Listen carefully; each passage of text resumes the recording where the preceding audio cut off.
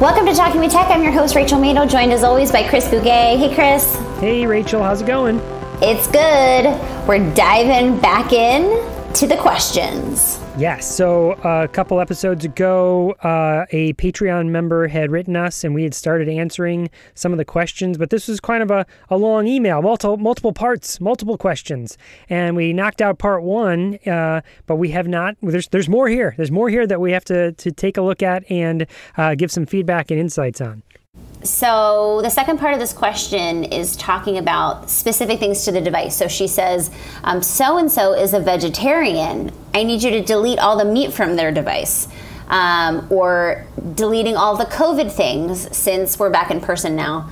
She says, it drives me nuts since I know our kids need consistent access to this vocabulary to talk about these things, even if they're not requesting them.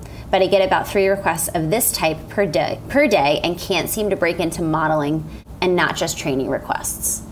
Yeah, so let's talk about that there because that's kind of a big thing about first, we've got the whole pragmatic function of being stuck on requesting, right? That's one issue.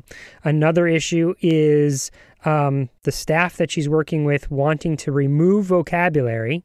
And then a third that I think is related to that second one is the fact that maybe they added vocabulary that was temporary or they were thinking is temporary, and as opposed to potentially teaching core vocabulary or teaching the spelling of those words, they added words. And so there's a lot to digest there. Which one do we tackle first, do you think?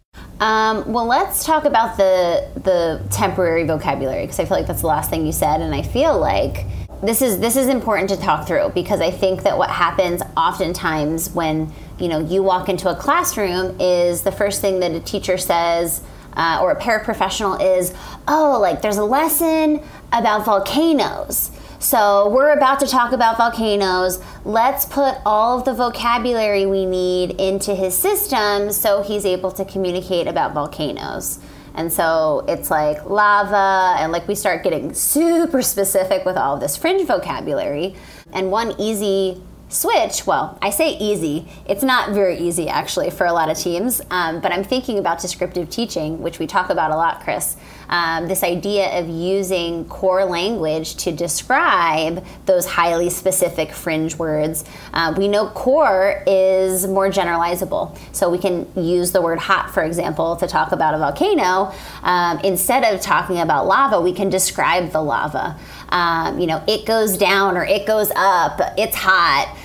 Things like that. So we're not just teaching vocabulary that's really highly specific to a lesson, and then we move on from that lesson, and what's the likelihood that a child's going to need to talk about lava in their daily life? Pretty low. Even if you were in Hawaii. Yes, even if you were in Hawaii, you still probably wouldn't talk about lava that often. But you might say something's hot, right? That's a very common thing. We can talk about food being hot, the weather being hot. All of these things, and I just think it's easier said than done. So when I first started, I said, it's easy. This is an easy shift. It's actually not easy. It's not easy to train people to start thinking through core language and how to describe through core. But I definitely think that's something that if you can start making the shift over to that, you see a lot of success, because again, we're being really strategic about the words that we're teaching. When we're working with complex communicators, we need to really get strategic, because these words don't come quickly. The motor plans we don't learn the motor plans right away. There's so many things that go into it. Kids aren't always motivated to communicate about that specific thing. And instead it feels more like academic or work. And so there's so many factors. And so we need to make sure that we're packing a punch when we're deciding what words we're targeting when we're working with students. So a couple things that come to mind here for me is temporary vocabulary. I use that phrase, the person writing didn't, but I think that's how some teachers might think about it. We need to temporarily use this content, this heavy curriculum word that is this specific for this unit. So temporarily we need to use it, and then we won't use it ever again. But there's no such thing as a temporary word. Like once it's a word, and you use it, and you should have it in your lexicon. You just might not use it as frequently. So maybe it's a matter of using the adjectives frequently and infrequently. But the second concept there, that whole concept of descriptive teaching, I think the world of speech now has moved and understands, and I think a lot of teachers understand this too, that we need to be modeling on the device. Like that is a known thing now. Aided language stimulation. There's probably still a lot of places that don't know it. Like clearly, this situation, they're still not necessarily modeling. But the idea that they should be modeling, the idea that I should be teaching core vocabulary, I think there's a level of cognitive awareness people have. It's just they don't know how to do that, right? So like if you're playing tennis, I know I'm supposed to swing the racket and hit the ball. I don't know how to swing the racket and hit the ball. And I think that is where that magic word of coaching comes in. Descriptive teaching is a skill, just like aided language stimulation is a skill, just like hitting a tennis ball with a tennis racket is a skill. It takes time, it takes practice, it takes effort. And the way to do that is focus on going on the tennis court. Like you don't get better at playing tennis by playing golf, So what I mean by that is this particular person is asking for us, how can I help these teachers understand how to do this? It would be scheduling out some coaching sessions on one salient point. I'm going to pick modeling, and we're going to practice modeling. We're going to get you better at modeling. And I know I can't focus on the descriptive teaching right now. Yes, it's another issue. We'll get to that somewhere down the line, but we're just going to focus on modeling. Or for a different teacher, you know what? They're modeling, they're trying, they just don't know the right words to model, and they're still, okay, well in that case, maybe we're focusing over here on descriptive teaching, and we're going to do this coaching on a number of sessions where we're focused just on descriptive teaching, and we're going to measure that. We're going to talk about, okay, how many times did you use the target word and you modeled the curriculum word like volcano or lava versus how many times did you use descriptive teaching? We're going to count those up, and we're going to measure that so we can see your growth. I completely agree, Chris. One very practical thing that I do with some of the people that I'm coaching, and I say people because it's parents, it's teachers, it's BCBAs, it's a lot of different kinds of practitioners and, of course, parents. One thing that's really a great exercise is, take an activity, a book, a lesson, an arts and crafts activity, and prior to starting that, I coach communication partners on and ask them, what core word do you think would be really great to target in this activity? Like, go through the book, let's go through the book, see if there's a theme here. Let's think about our lesson about volcanoes. Like, what's a theme here? And like, what's one core word we think we can target, even if it's just a handful of times? Because I think what happens is like, communication partners feel this stress, like I have to model all these different core words, like up and down and in and out and open and different, and that's fine, and that's great if you have the capacity to do that. And eventually communication partners do have that capacity. But in the beginning stages, if you're not, versed at modeling, then focus on like a single word. We need to build capacity with the communication partners that we're working with. And if that means just like saying, okay, yes, hot is a really great target word to, think about while you're doing this volcano lesson. Like, let's see how many times you can model hot, right? That ends up with communication partners that feel like, oh, wow, I've done something. I've been successful. I was able to model hot 7 times. Whatever it might be, like, that's progress. And I think what happens, and we've talked about this a lot on the podcast, people feel so overwhelmed that they don't do anything, that they just like are frozen and like, I'm not sure what to do, and so I'm not going to do anything. I'm just going to do what I always do, which is I'll just have him ask for the snack at the end, And so it's just like really important to get communication partners feeling successful, because that momentum can build over time, and that's how skills, develop and grow. Now, there's something else that they mentioned in the email here that I think is a slightly separate issue, but it's maybe just as important. It's sometimes it sounds like the teachers are potentially removing words from the device, either because they think the student doesn't need them anymore, or because it doesn't fit into the behaviors that the student is having. So, for instance, if they were constantly requesting potato chips, and potato chips are not something the student is allowed to have in their diet, well, let's just remove potato chips, right?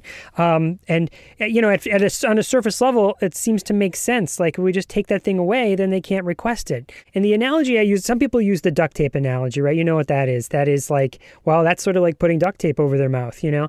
I like to use a different analogy, and that is, it's a little bit more drastic, but I think it is also just as poignant, is if a student was picking their nose all the time, the behavior was picking their nose, what would you do? You wouldn't cut off their finger or put tape over their nostrils, right? You would teach them not to pick their nose, right? You do all the sorts of other strategies. And that's the same thing. You can't remove the words. Once a word is on a device, it should just be there forever. Hiding the words, maybe there's some times where I would hide a word temporarily, clearly masking and things like that. But in this sort of case, where we teach the appropriate use of the words, or again, use descriptive teaching to teach around the words. Yeah, I mean, I always, whenever I'm making decisions about an AAC system or AAC in general, I feel like I always try to think through the lens of the student. And imagine how frustrating it would be to have chips on your device and you have that thought, chips, and then you go to execute the motor plan and then all of a sudden it's not there. Mm-hmm. And that causes more behavior. Because it's like, where are the chips? Where are my chips? I know where they are and I want to communicate that I want them. Even if I'm not allowed to have them, I still should have the ability to communicate that. And when we block kids from being able to communicate what they're thinking, not only can it cause more behaviors, but it also, it causes kids to feel like frustrated at the idea of communicating. Because now all of a sudden I have an idea, I'm trying to communicate it to you, but I can't. And so, you know, that's not what we should be doing when we're working with students with complex communication needs. We need to be doing the opposite. We need to be excited every time they're communicating. We need to show them every time you have a thought, I want you to tell it to me. Even if that means that we have to say, you can't have potato chips right now. No, we don't have potato chips. Potato chips are gone. No, like, you know, we need to keep responding as if we were working with a student who had verbal speech. And so I just it never really makes sense to me, just because I think through the student's lens, how frustrating would that be if you had access to say what was on your mind and then all of a sudden it was gone? If you can't do it with a student who's verbal, then don't do it for a student who uses AAC. Right? That might be a simple line to remember. There's the other thing there too is we're using this example of chips, right? So imagine a student coming over, finding the word chips, it hasn't been removed, and they hit chips, and they hit it a couple times. Well, the immediate assumption, for whatever reason, is that that is a request. And I think that's where this person was starting, and they're trying to move beyond requests. But what if that's not what we interpreted it as? What if that was commenting on the chips or saying, oh, don't like chips? You know, there's so many different communication functions that we could be interpreting that as opposed to requesting. So it's not surprising to me that people get stuck in requesting if every time someone presses a noun on a device, we interpret that as a request. What if we just didn't do that? What if we interpreted it as more than requesting? No, I completely agree with that. And this is reminding me of a client that I'm working with right now, and his ABA team has programmed lots of kind of carrier phrases into a device. So it'll be they're trying to teach commenting, right? And so they're like, it is red. And so the student has to say it is red. But now what's happening is we're what color popsicle do you want? And he's like, it is red. And so it's just we don't need to jump to that carrier phrase. He's at the single word level. Let's just show him how to use that single word for a different purpose beyond just asking for what he wants. You know, I think that people don't always think that because, again, people are used to thinking through the lens of requesting. And to be fair, that's where children typically start off with, right? That's the first pragmatic, function that kids get behind because they're like, wow, the power of my words. I said chips, I got them. But like I think if we start showing kids how that word can be used for different purposes, I think that, again, like that's part of the problem with this like vicious cycle of things just being requesting. It's like that's how we're treating it. If we treat it in other ways, then I think, like you said, Chris, I think that we can start showing students how to use communication for other purposes beyond just requesting. Something else I feel like we get stuck in, Rachel, is the idea that the people listening to this podcast right now, hey, if you're listening to this podcast right now, I get the impression all the time, Rachel, that they're nodding along with us. Like yep, we know. We get, yep, Chris, Rachel, we know. We feel for the person that wrote this email, because we're feeling that way too. And so another vicious cycle is just each of us feeding each other. Somehow we have to get this message across to the larger population of educators working with students. And so we would invite you to share this episode or at least this portion of the episode. Say, just listen to the first 20 minutes of this because I think it might help educators kind of become more aware that it's not just you that's saying this, that there's a whole fleet of people out there that are working through these different ways of implementing AAC. I love it, Chris. I'm always can get behind sharing the podcast out. We would love for you to share our podcast. We would also love for you to give us a review on iTunes. Chris, it's been a second since we read an iTunes review. Maybe it's been a second since we've gotten one. I have to go and check. But we definitely love to hear from you guys, and sharing this podcast just shares awareness about AAC, which Chris and I are very passionate about. So we would love for you to share and also join our Facebook group. There's always some fun things going off in the Facebook group. So just search Talking with Tech and you'll find us there.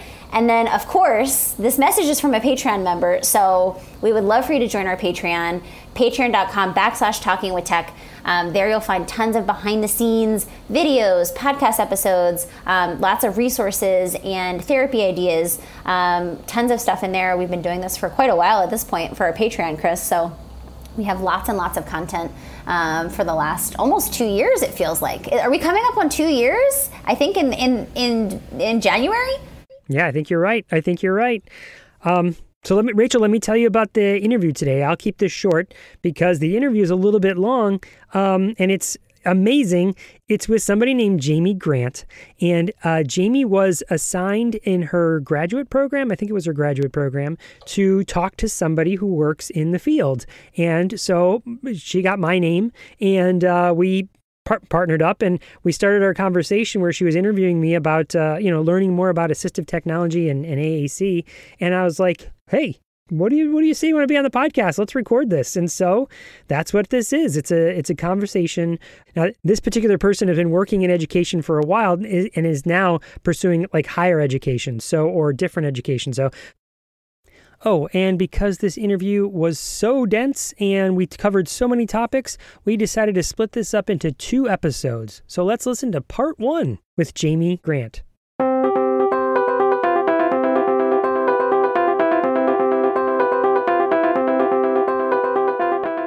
Here at Talking with Tech, we're excited to partner with Smiles for Speech.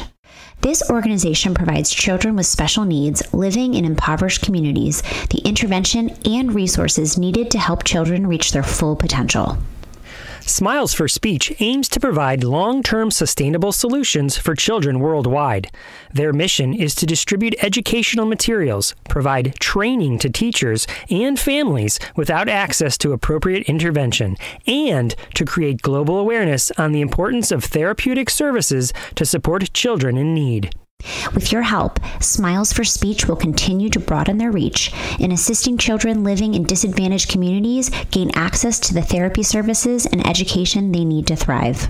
To support this organization, go to smilesforspeech.org to learn more about this organization and to offer your support. That's smilesforspeech.org.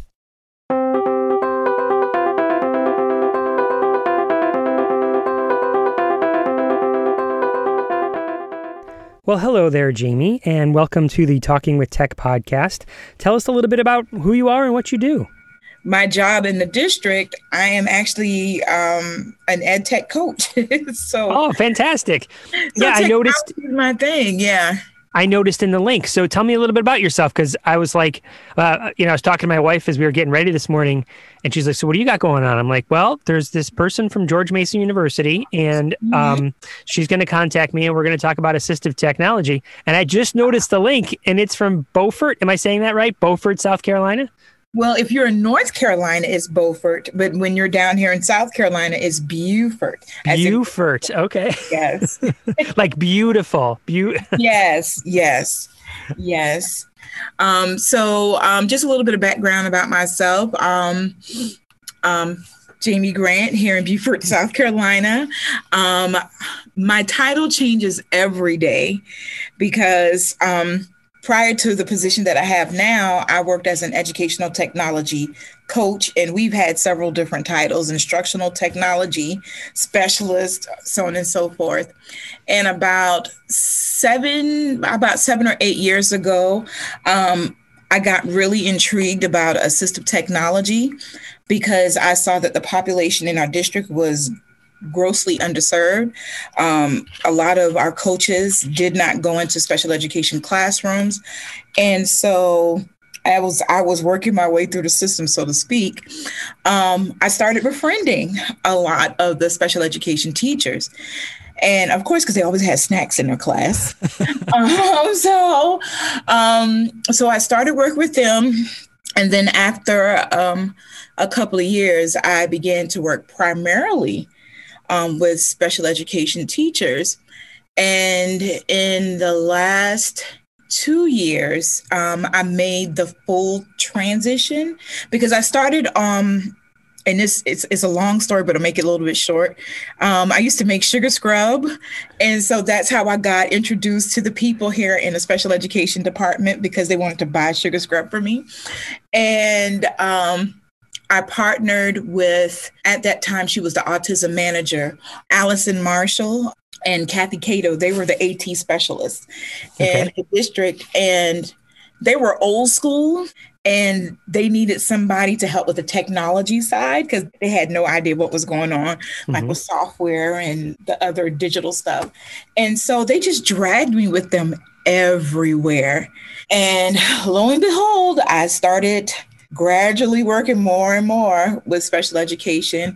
And when we got a new director, they gave me the choice. Do I stay with the educational technology or do I make that transition to special education? And I made the transition. Did they create a position for you? That is, what's your job title now?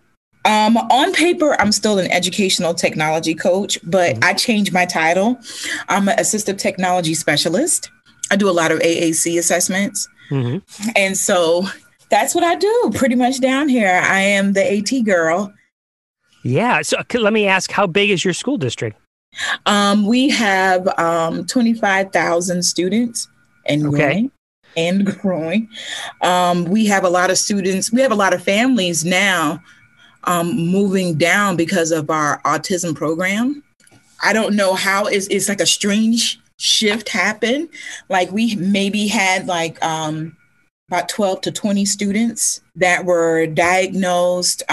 They were integrated in a self-contained classroom, but now the population down here has exploded to the point that we've had to create an actual program. So we have the BLAST program where our students with autism, they're served in a specific program, and we're getting, and they're bursting at the seams. And would it be fair to say that many of those students use AAC? Yes. And that has been a journey within itself because it was at first, we had a lot of the PEX-based systems, which, posters and cards and lanyards and stuff. And then it transitioned to, they had these big old Dynavox things. And so once we got the iPads, then that's when I started investing into the software. So we would use Proloquo. But a lot of our students, because of insurance, they started using a lot of the accent devices. so that had the LAMP software on it, and I hated LAMP. I like, it's stupid. The pictures don't make any sense to me. I just don't understand it. Everyone says that at first until I drank the Kool-Aid. Right. After I went to the training, the 2-day training session, then after I understood the method behind the madness, I'm like, I absolutely love this. Even if we stick with Proloquo, just the research behind LAMP and their methodologies, it makes sense. And when you say the 2-day training, was that up in Pittsburgh, or did John Halloran or someone come down to you or nearby? No, we went to, they had, I joined a session in North Carolina. Gotcha. Okay. Cool. So where are you now with that then? The one-to-one devices, are they iPads? And are those what the kids are using for AAC? Ooh, okay, here we go. Okay. We have a blend in our district because this is what happened. At first, we said everybody has an iPad for our special education department, but we had some students who could actually use a laptop. So I went back to the group again and like, okay, let's develop a hybrid. So you can walk in one classroom and you'll have some students who'll have an iPad and some students who'll have a laptop. And then what we were finding with the iPads at the beginning of the process was that they were playing the games or going on, the fun sites and using the fun apps versus using the communication device. Mm-hmm. And I said, that's not going to work. Mm-hmm. And so now our students, if you have, if we go through the assessment and say that you need a device for communication, you have a separate communication device, and then you have your work device. Yeah, right. Just like any other student, they could use their voice while they're to talk about their academic device. So why wouldn't someone else who uses AAC use their voice on one device and use the academic to talk about the academics on another? Yes. So I mean, it's like I said, it's been a journey. Oh, and then prior to us purchasing the LAMP software or the LAMP apps for our devices, we had a lot of students who had their personal device. So we went to the lawyers to have some paperwork drawn up. So now we let students bring their personal devices from home. So it's a seamless transition. We don't have to develop a whole new system that if something is taught at school is carried over into the home. So that has made a major difference and saved us a lot of money. So did you make the transition mostly to LAMP then? Or are you still, like you said, it's kind of all over the map. Some kids have Proloquo, some kids have LAMP. There might be a touch chat user. There's a speak for yourself user. Yeah. Mm-hmm. Yes. That's where we are, and my brain is like this most of the time. Do you find that there's one particular app that comes out most frequently? Like if you put them all on a graph, you'd say like, well, LAMP is number one and Proloquo is our second, most popular, and third would be Touch Chat, and fourth is Snap Plus Core. Like, do you have like a hierarchy like that? Proloquo is still our number one. A lot of our practitioners, they're just more comfortable, and they feel like they have more wiggle room with Proloquo, especially when it comes to creating folders and adding images and really customizing it to the curriculum. Mm-hmm. Because I had a few teachers, they went in and like we have a student who's in a 5th grade social studies class and they're doing a lesson. So it was easier for them to kind of customize it so that they can answer the questions. Yes. Then our sharp second is LAMP because of students with their personal devices. That takes a little bit more work, but it is what it is.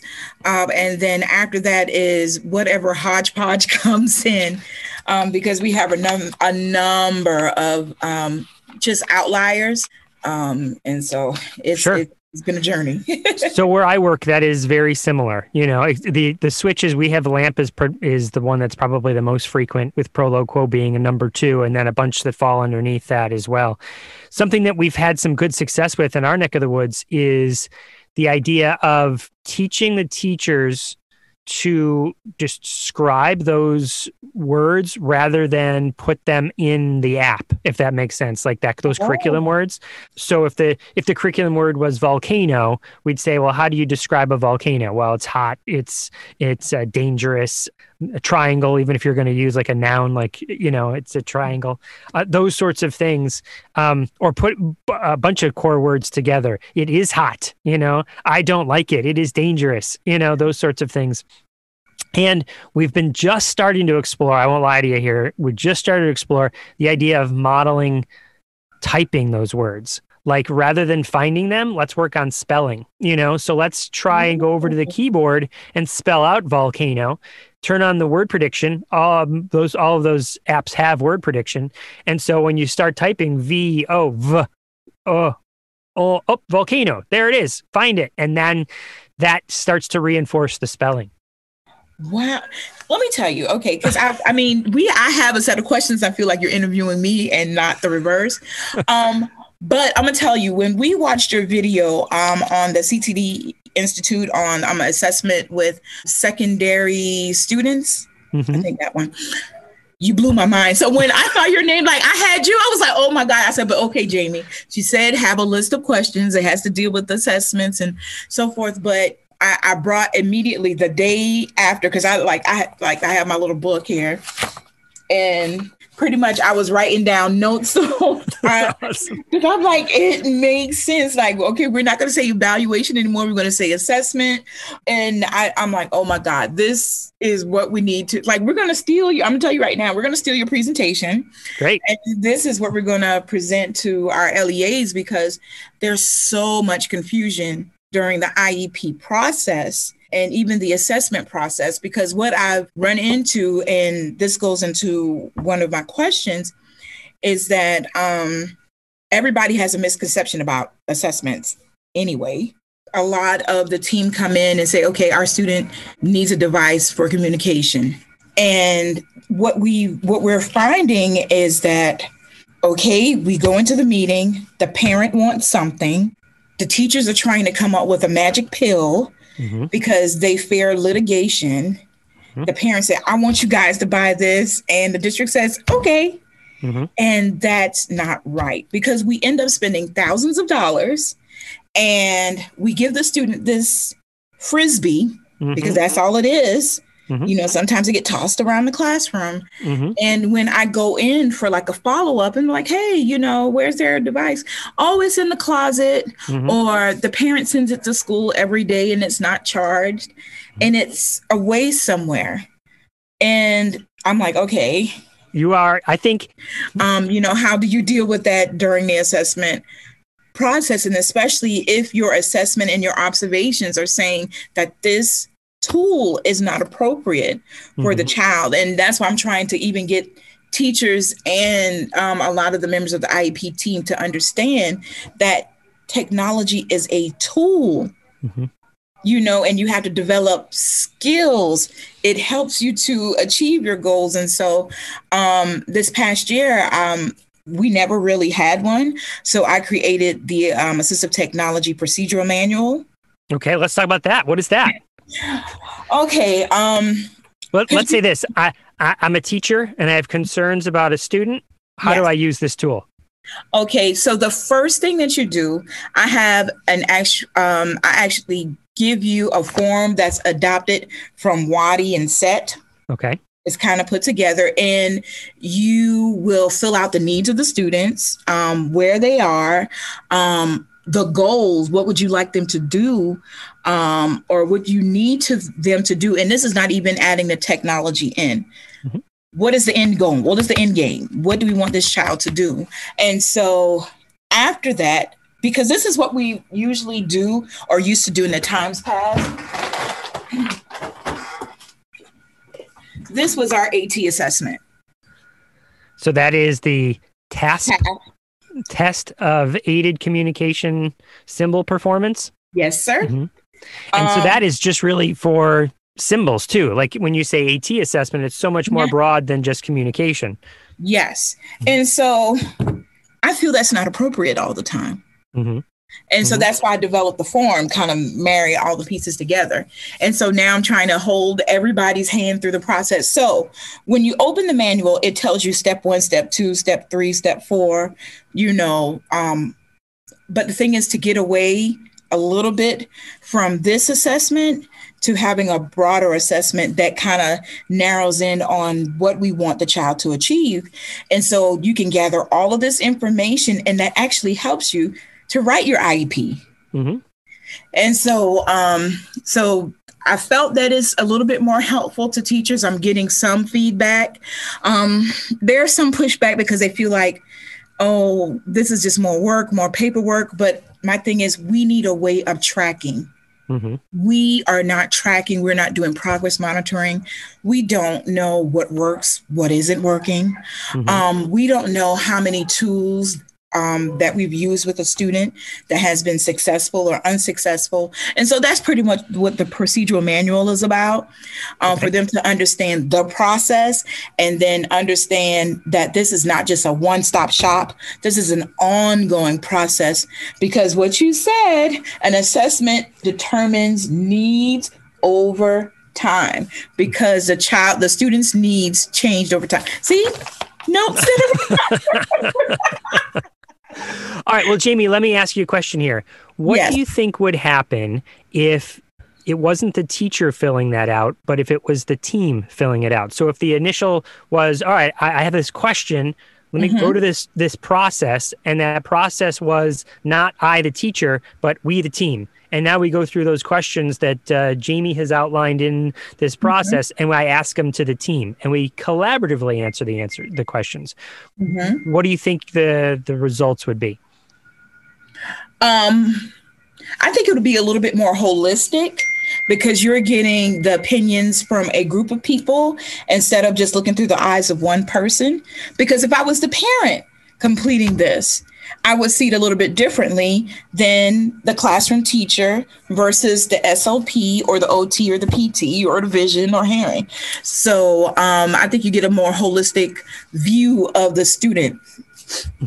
We adopted that model in our neck of the woods, where it is meant to be a collaborative decision. And we have a guide. We call it the resource consideration guide, but it's a guide where you kind of ask a series of questions. We built it the same way, set and Wadi, we started there as our tent pole, and then said, we don't like this the way this is worded. Let's change this and let's change that a little bit. But the idea is the same, is that there's please share.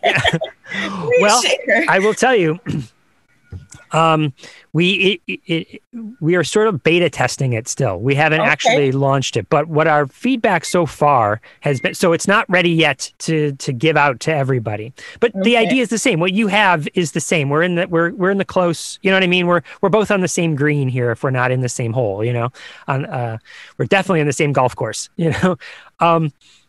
So what we found is that this has cut down on the fighting too. Like, I came in thinking it should be pro lo quo. Well, I came in because I'm a LAMP fan. Yeah, but my private speech therapist was saying touch chat. And now people can't see me, but I'm punching my fists, Yes.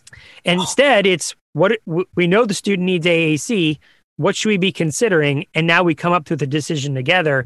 We're all in together, we're all in this together. Yes. Oh my, I'm just so, okay. I know I'm going to be bugging you. Don't take it personal, Chris, but I mean, because it's, how can I say, it's me here.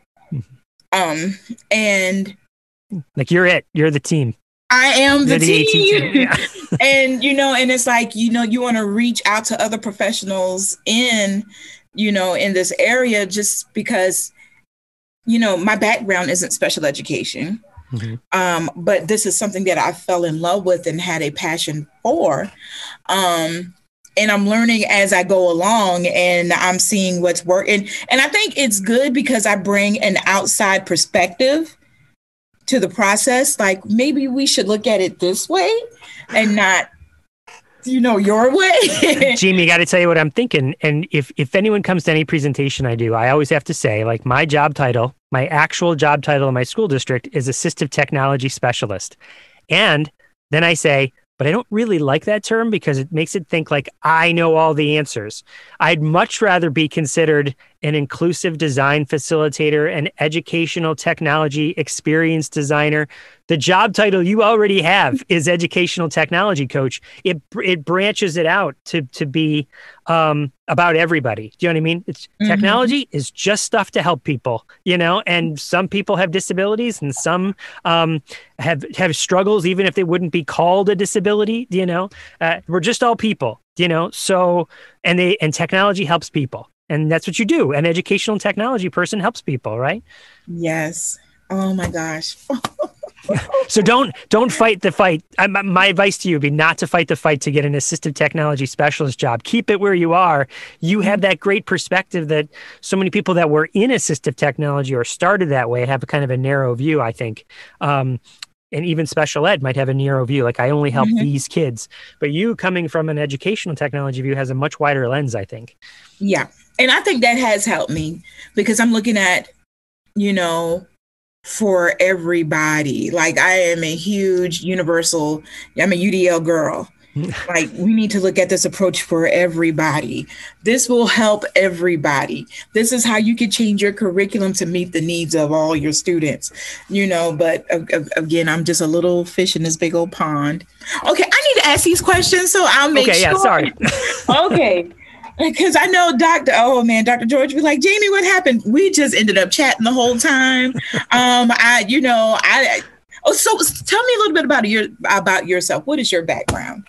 So my background is a speech language pathologist. I worked for the same school district, Loudoun County Public Schools, for all 22 years of my professional career. And the first 3 years of my career, I was a speech therapist at a local elementary school. And then up here in Loudoun, there's at the time, it was probably 80 schools, 75 to 80 schools. We're well over 90 schools now. Oh, wow. So I was a speech therapist at one of the schools, and then 3 years into the career, they said, hey, you like technology. Would you like to be one of our founding members of our assistive technology team? And I was like, sure. So in year 4, I became half speech, half assistive technology. And they realized in that year that doesn't really work because that's 2 full-time jobs, not one, you know what I mean? You can't do both of those well. So then ever since then, I've been assistive technology. And now the last couple of years, I've been the assistive technology specialist. So I sort of guide the team of what we call specialized instructional facilitators for assistive technology. So we have a team of 9 of those and plus me, so 10, and then of course supervisors and directors and assistant directors, everything up above. But there's like 10 of us that are kind of the core team, I would say. And that's it. I've been, like I said, over the years, I've shifted my thinking to be thinking more about inclusive design. How do we use the technology to design things for everybody, as opposed to, here's the design of my lesson and it's broken. Now get technology to fix it. No, I don't want to fix a broken lesson. I want to design the lesson so it's not broken. Yes. So, okay. So you've been practicing are you still practicing? So I keep up with all my credentials, there's the American Speech and Hearing Association, and we get a thing called the C's, your Certificate of Clinical Competence. And all that to say is that I keep up on all of that. I worked too hard in my grad school days to lose that stuff. So how has your knowledge as an SLP aid in assessing individuals? Well, that's a very excellent question. I mean, like we started out this conversation, Jayme, my view of assessment has really shifted from being sort of an expert that tells you this is how things are or what you should use to more of a team approach. So I think that my background in speech really helps me with the linguistic aspect of the AAC. There's a lot of language there. I mean, it's the competency in AAC that I focus on the most, is teaching kids the language, because I feel like, and teaching more so the adults how to teach the language. Like we were talking about earlier, how common is it that there's an assistive technology device, an AAC device, that gets collecting dust on the shelf? That to me is an implementation problem, not necessarily a tool selection problem. Oh, if we just picked a different tool, then that would not get dust. No, it would. We have to teach you how to use it, So I think that's how my background in speech has helped. Okay. So what type of assessments are you usually called in to evaluate? Just AAC? No, we help with any sort of situation. And like I said, where I help mostly now, and the team that I help, so I help the helpers right now. That's my current job title, or job, my roles and responsibility. And then occasionally I get called in to help in a specific case with a student. Mostly I'm helping the specialized instructional facilitators for assistive technology help the students, if that makes sense. Like, but occasionally I get called in, and AAC is certainly a big part of it, but it's really any sort of problem that happens. And we have been, like I said, we've been really trying to focus our time less on solving those fires when they pop up. Oh, this student has this problem. How can we help them? To, okay, we can anticipate these problems would exist. How can we design the instruction so they are not a problem? Does that help? Yeah. Okay. I'll say this too, Jayme. I'll say we're not using any sort of formalized, standardized assessment for those. It's more like we're not using the communication matrix. We've developed our own thing called the COAL that I can share with you, which is a language tool built in a Google Sheet, where it's, again, ask people questions about a student's linguistic ability and they can kind of rate that. And then that shows progress over time. If I do that at the beginning of the year and do that, or, once, and then a year later, you can see the growth of a student or not, whatever. You can see it's an evaluation tool. But that's okay. And then everything, all the standard SLP evaluation tools, we would still use those. We, as the assistive technology people, we're not. We would be just helping the team uses those to develop a picture of a student, if that makes sense. Gotcha. And I think I guess that's my long-term goal, because I want everyone to understand it's not just me, it's everybody that makes up the team. And I mean, the SLP, they're going to be the primary person at the school that works with the child. And so I'm trying to shift some things, I tell you. Jayme, speaking of shifting things, well, let me ask you, with the pandemic, is that still true that the speech therapist is the primary person working with or more true than ever, or is that changed? I'm curious how the pandemic has hit you in Beaufort. It's more true than ever. How they work with the student may have changed a little bit, because they've had to do a lot of virtual, sessions with the students. A lot of because our speech, our SLPs are kind of overwhelmed. I'll put it, their caseloads are very large, to the point where we don't have enough SLPs. The director, she sometimes have to get outside contractors to come in. And sometimes she has to step into schools to assist with assessments and Same thing here, Jayme. My supervisor is the supervisor of related service. She's a speech therapist, and she had to take on kids this year just to cover the number of hours. So I think that's a theme countrywide, Yeah. So, I mean, it's an interesting situation, but and I'm trying to remember the software that we just purchased to help do a lot of our virtual sessions. And a lot of parents, they don't like it, but I mean, we had no choice.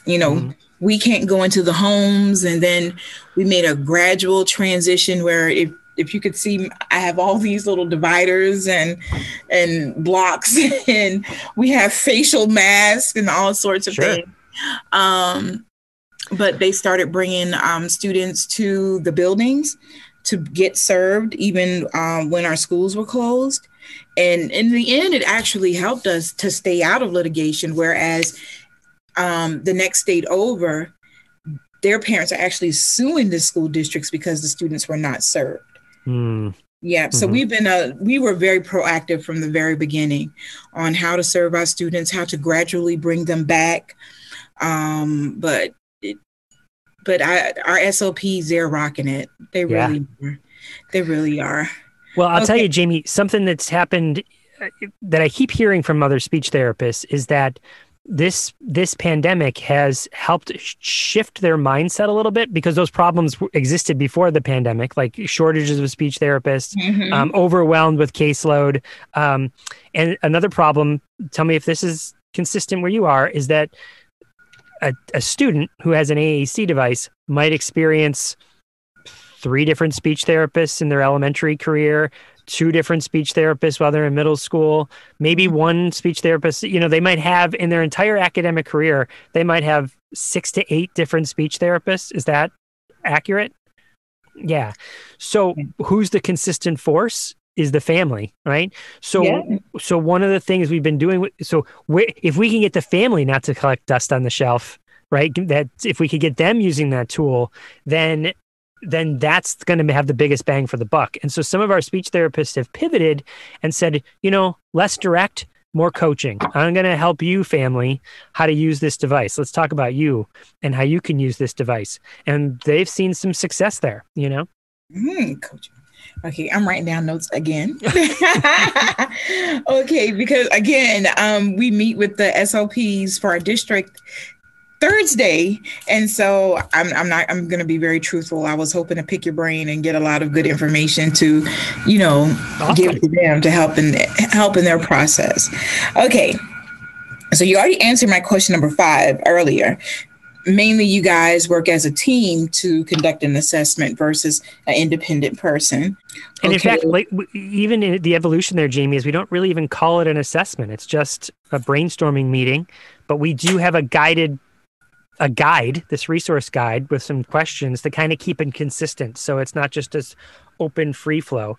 And the idea is that you're filling out the first column of this table that's like, what does the student need? And occasionally, because we have some expertise in this area, we'll be like, well, we might think that one of the things they need is access to a full keyboard. Do we all think that's something that they might need? Yeah, let's put that down as a thing. And as we come up with that, you speak Spanish in the home? Yeah, it might be important to have Spanish as a language on your AAC app. Let's put that as a thing. Oh, your student uses switches to access. We think switches is going to be the best. Let's put that as a thing. And then we figure out the tool based on that list that we developed together. See, that's going to be such a game changer. It is going to be. It has been for us. Game changer.